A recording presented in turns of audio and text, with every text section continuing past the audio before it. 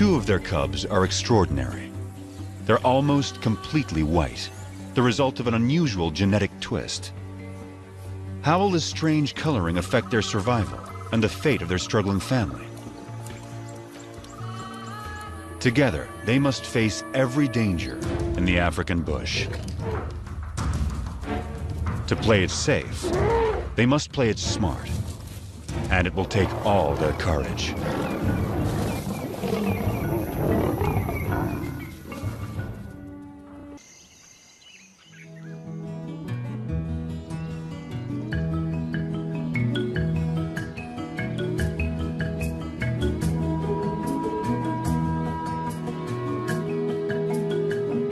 By August, the dry winter transforms the bush. The grass dies back. Trees lose their leaves. Winter opens up the landscape. It's an excellent time for young lions to have a hunting lesson.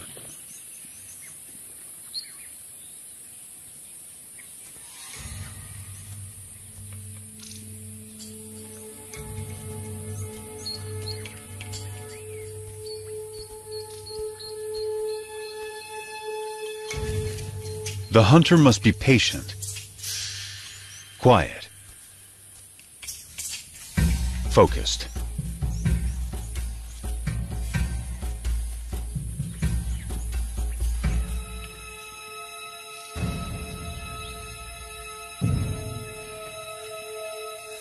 In these conditions, a tawny-colored lion blends beautifully into the bush.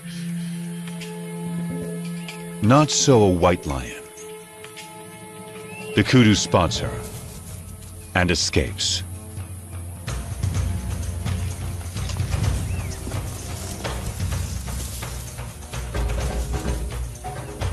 Lesson over. But will these big white cubs begin to impact the pride's ability to hunt?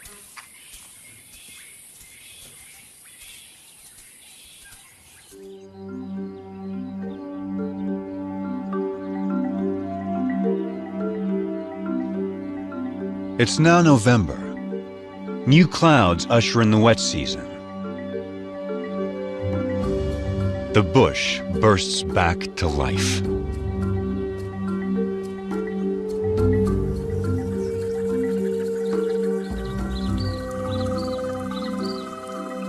The cubs are growing larger and stronger by the day. The white cubs more visible than ever.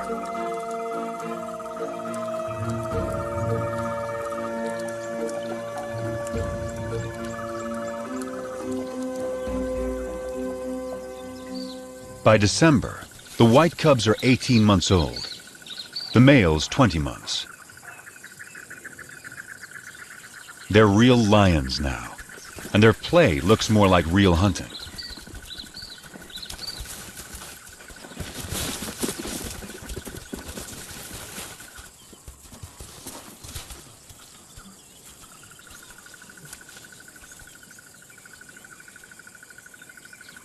The pride has another giraffe kill, and their meal is attracting attention.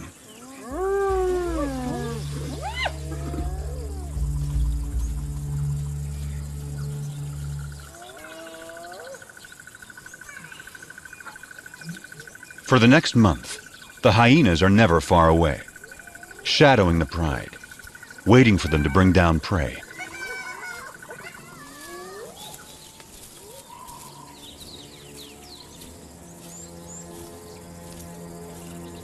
But today, something's not right.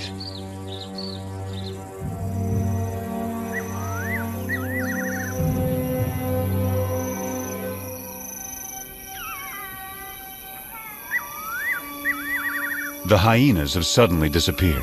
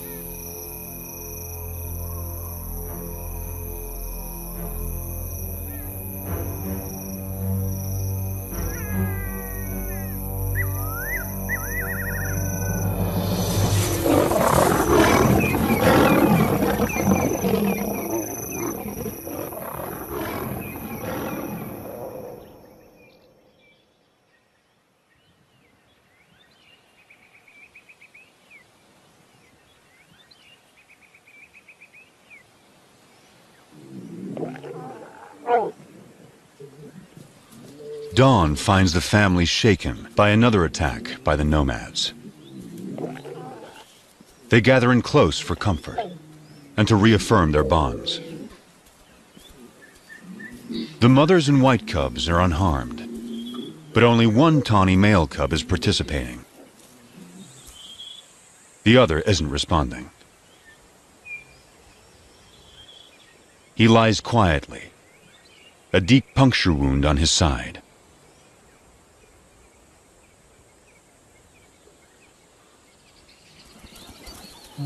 His mother, Kanya, knows something is wrong.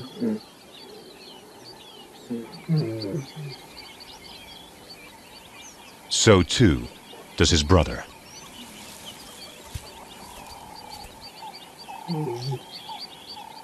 He only moves deeper into the bush.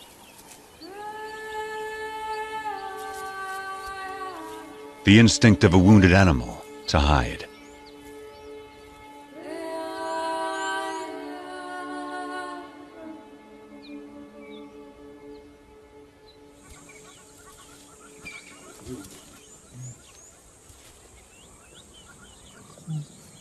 His brother turns to their mother and invites her to play. But for the first time, Kanya refuses. An hour later, the poor cub can no longer sit up.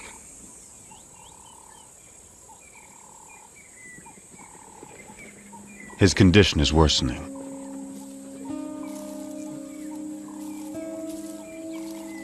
His brother encourages him, tries to get him up.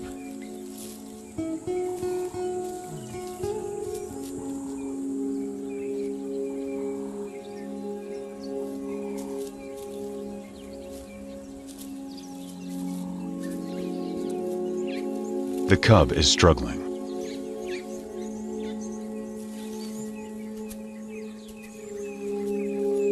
His mother is there.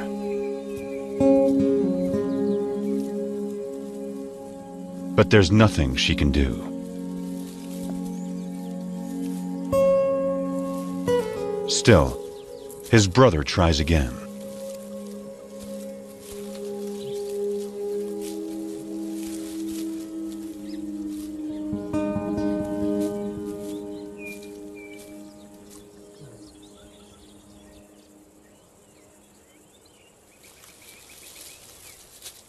Ten minutes later, the poor cub has a painful seizure.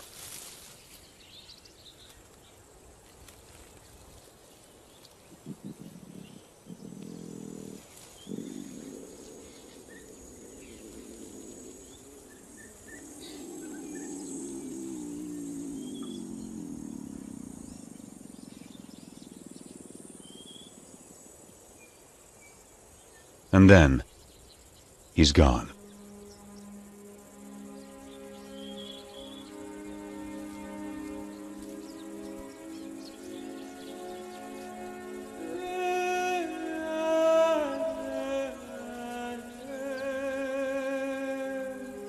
His family holds back, unsure. And then Matimba and Kanya approach.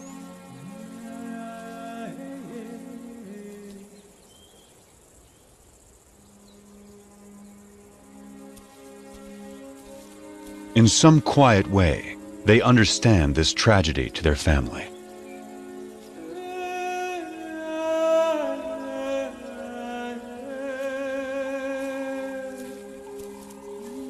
One of his white sisters says goodbye.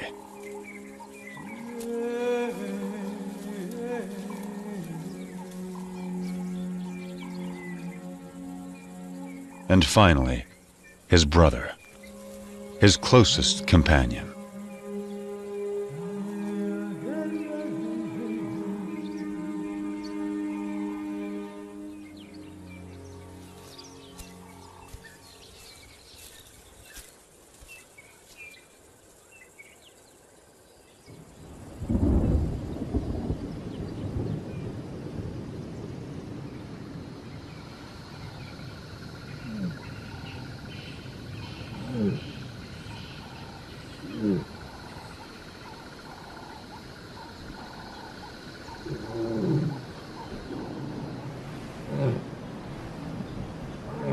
Kanya's cub was 20 months old when he died.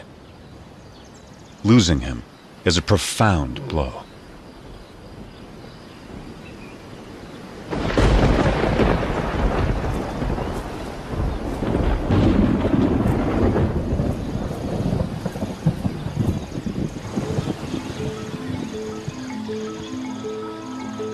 The cub's death comes at the onset of summer rains, and a new cycle of life taking hold across Kruger.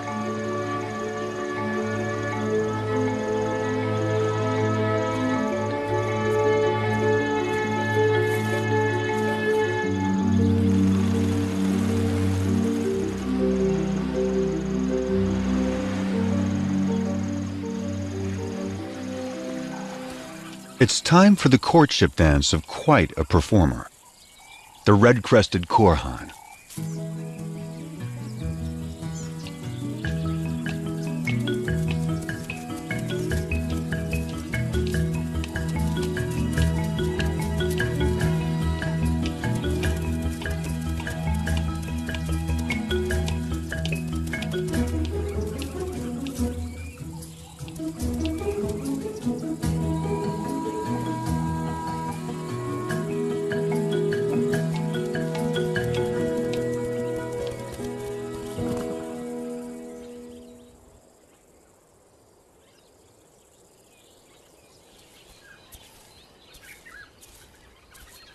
It's been 2 months since Kanya lost her cub.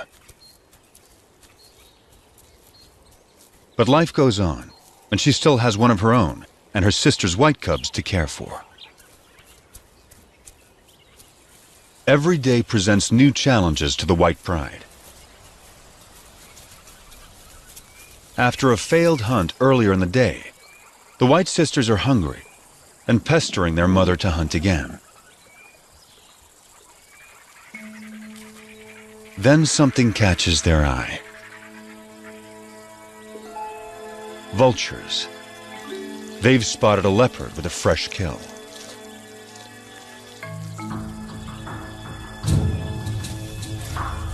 A tall tree is the best place to keep it safe. The young lions have learned that where there are vultures, there's often an easy meal to steal, if they can scare off the owner.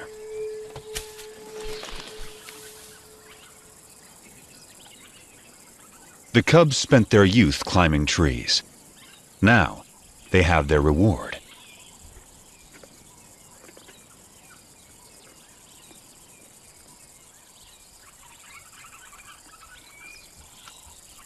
The white cub is not as graceful as a leopard, but she still gets what she wants.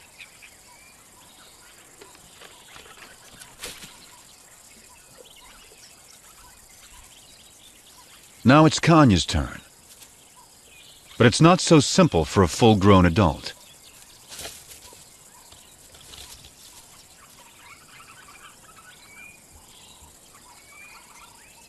She can't climb like the cubs, but she can leap.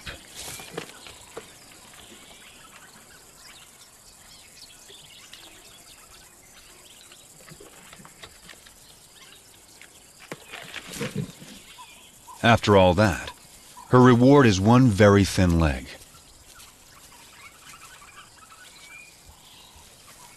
It's the tawny young male's turn. He now weighs as much as Kanya. Only great strength will get him up this tree.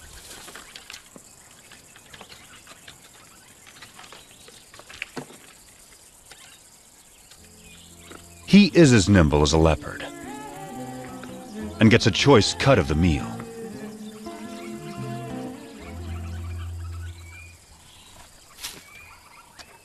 And provides a nice morsel for his mother.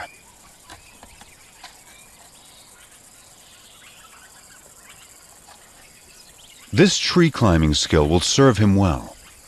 He won't have Matimba or Kanya to hunt for him when he leaves the pride. Stealing leopard kills could help him survive the hard times.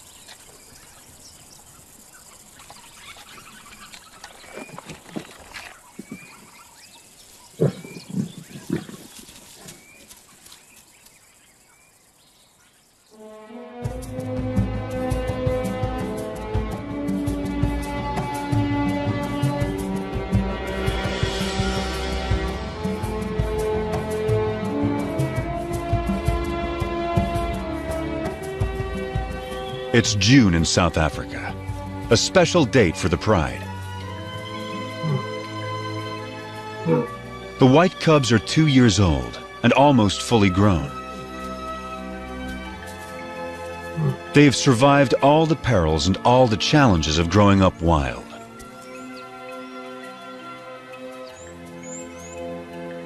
They also have a new home range far away from the nomads. A place called Klasiri. It's rich in game.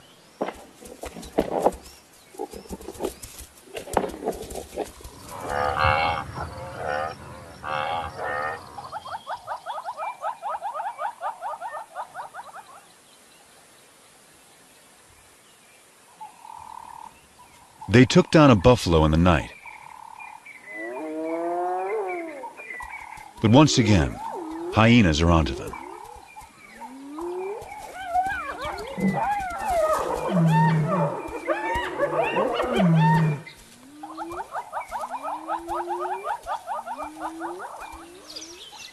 A brave white cub is ready to take them on.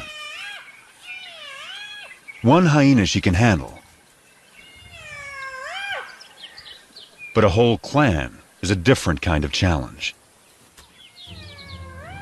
She moves to confront them with a confident swagger. Just like her mother. No longer a cub.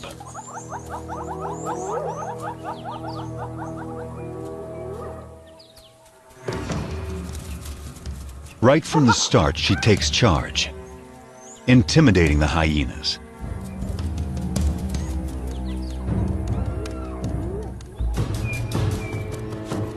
She scuffs the ground, claiming ownership of this territory, just as her mother once showed her. She is so confident, she lays down.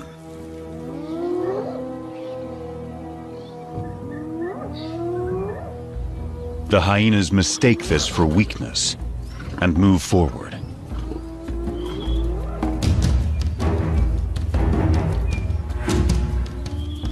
They come at her from all sides.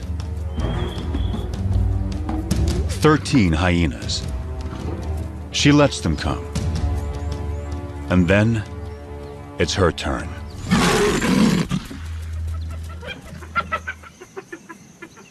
The hyenas know they will not get past this lion.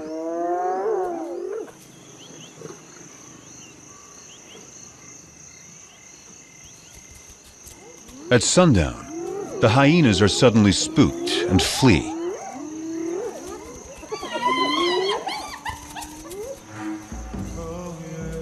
It's a large male, and he's heading for the pride.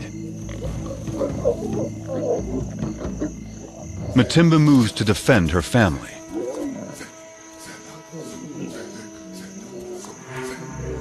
This male is new. He's not one of the nomads.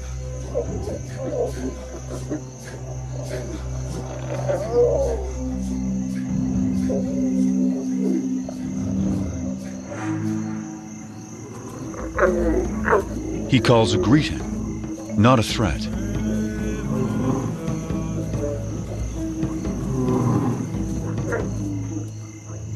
Matimba keeps up the aggressive defense and moves forward to intimidate him.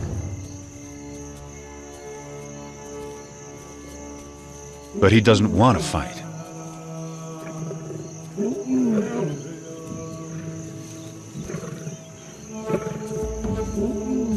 A white youngster, who's pretty intimidating herself, is there to support her mother.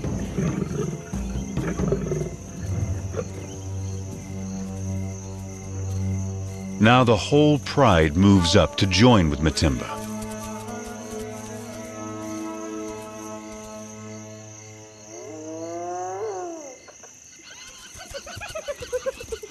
The hyenas help themselves to the unguarded carcass. Time to get back to their meal before the hyenas devour it all. Matimba seems to know this male is not like the others. So she returns to her pride and allows the male to follow her.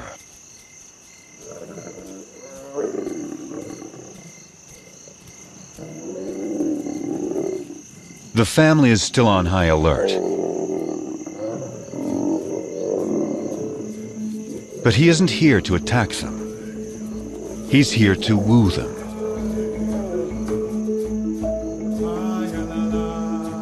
But first, he will sample the fruits of their hunting.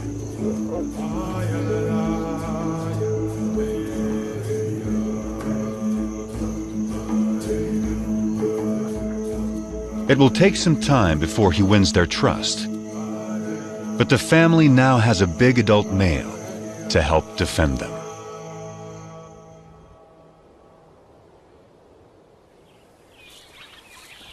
By the time summer returns to Kruger, the new male has secured his place with the white pride.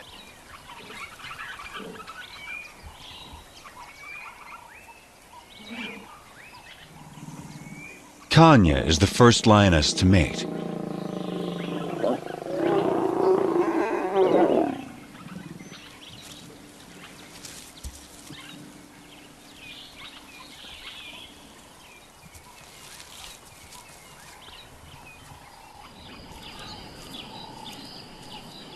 A new chapter is now beginning for the white pride.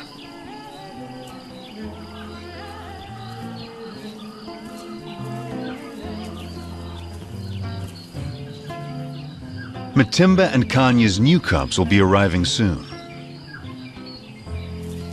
The tawny cousin will set out on his own. And the white sisters have a whole new life ahead of them.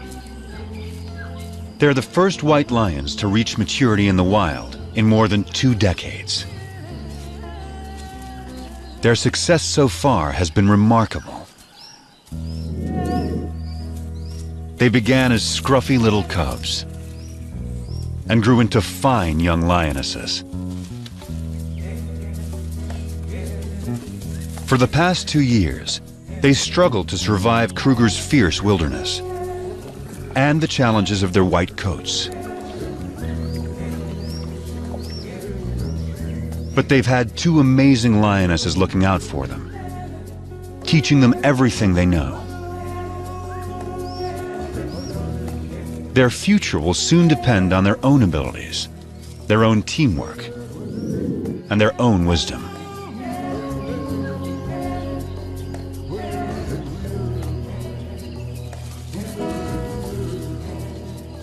Will they be strong hunters raising their own cubs in the years to come? The story of Kruger's white lions is just beginning.